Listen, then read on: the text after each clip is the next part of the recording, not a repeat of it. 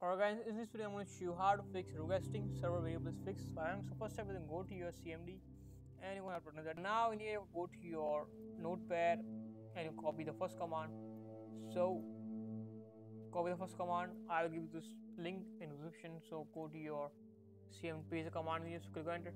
After this will go to your direct into your FiveM data. Now wait for some time. And here you're going to have to click on data and you're going to have to delete the cache folder. And now the first second command is that you want to copy this command and paste the command in your CMD. So click on enter. So now you want to have to copy the last command is that netsh means so reset. So copy this command in here, paste the command. So click on enter. So this should be the second step. Now go to your Windows. Now click on Run app. So in here you're gonna have to browse for FiveM and you're gonna have to go down in here, and for FiveM you have to enable both private and public. So click on OK.